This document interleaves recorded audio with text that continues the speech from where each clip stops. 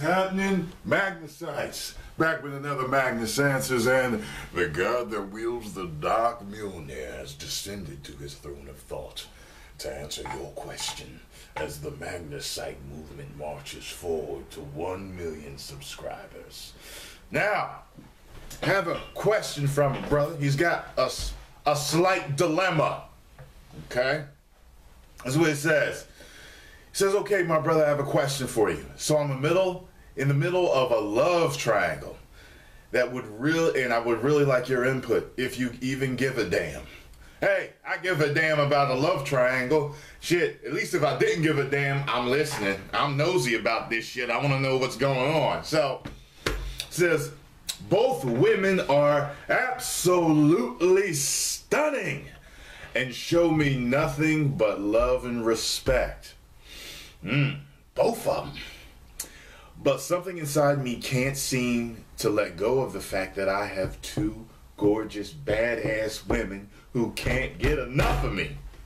The player inside of me can't let go of them. But the real man inside wants to settle down. What the hell do you think I should do? Seriously. And yes, I believe in 1 million subscribers, and may the force be with you, damn it.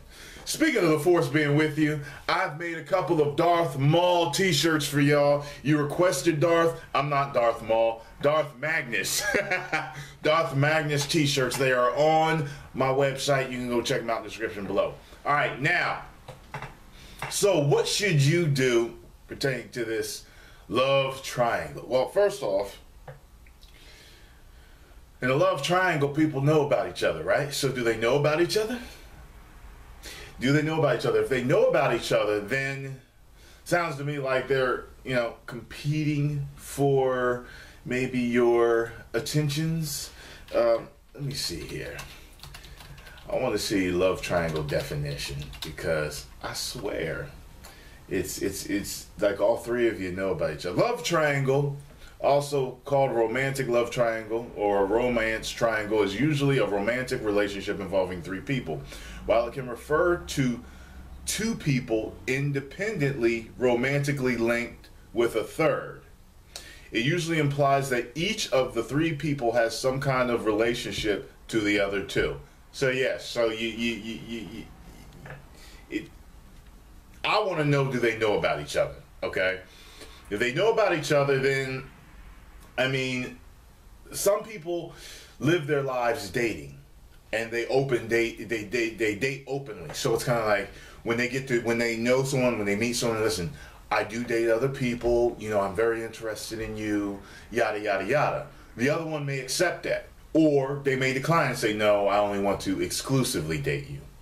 I think the majority exclusively date, while the others are, open daters. Okay? So if they both know about each other, I mean, in all seriousness, ride the wave until you figure out which one you really want to be with, which one you want to be with the most, which one you've developed the feelings for the most, okay? I mean, he could get real freaky, man, and he can marry both of them. Yes, what you could do is legal in some states, so you could do that if you wanted to. You can marry both of them. But in all practicality, usually you're going to end up loving one more than the other. You're going to care for one more than the other. You're going to want to be with one more than the other. One's going to be more fun, period. One's going to be better and you know where, period. Like one is going to have a landslide victory, or at least a win by a nose. And if you seriously want to settle down now, if I were you and I seriously was like, look, I love the fact that I got all these beautiful women on me, but I'm ready to settle down and get married and build a family and all this other stuff, I need to figure out who I want to be with. If I was going to do that, I would do a variation of the Ben Franklin close. I would basically you draw a cross in the middle of a piece of paper, and you write Helga and Marianne, okay? One on each side of the cross. And on the bottom, then underneath the lines, you write all the things that make you want to be with Helga. Then you write everything that makes you want to be with Marianne. And whichever one wins out, whoever's got the most positive votes, bam, that's the one you go with. Or another variation of the Ben Franklin would be you draw two crosses, okay? You write Helga at the top of one, you write Marianne at the top of another. You write pros and cons underneath Helga, and you write pros and cons underneath Marianne. Then you write all the good things about Helga and all the bad things about Helga. You write all the good things about Marianne and all the bad things about Marianne under those two crosses. And then you look, pros and cons for Helga. Helga's got a lot more pros than she does cons. She's only got like 3 cons. Then you look at Marianne. Marianne's kind of close. She's almost got the same amount of pros as she does cons. Logically, I think I should probably go with Helga. You get what I'm saying here? I'm serious. This is exactly what I would use if I were in your situation. But see, I don't get caught up in love triangles, okay? I get caught up in love octagons, nigga. Woo! Because I got a limousine. I'm all on outside, full of women, waiting for me to go, woo! Yeah. But because you're small time and I'm big time, Mount Magnus, I'm giving you a solution on how to handle your particular situation. Alright? So,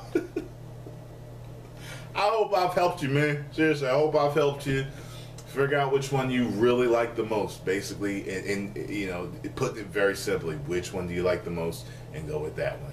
Alright? Which one logically makes more sense. Okay? There's emotion and logic. You know what I mean? Now, this could get a little bit deeper and make a longer video, but me, the woman that's best for you is going to be a great mixture of logic and emotion. You're going to really feel emotionally attached to her, and at the same time, she's what's best for business. She is just what's best. You know what I'm saying? Like, if I'm really attached to a woman, she can cook, she can clean, she's got her own money, she wants to be a good mother. There's just all these things that make a great woman. And while the other one, you may be emotionally attached, but she really ain't got no fucking qualities that are long lasting, then you're going to want to get rid of her. You know what I mean? Like, unless you plan on crafting and molding her into the woman that you want, and that doesn't always work. So, that's all I got to say, man. 1 million subscribers. Woo!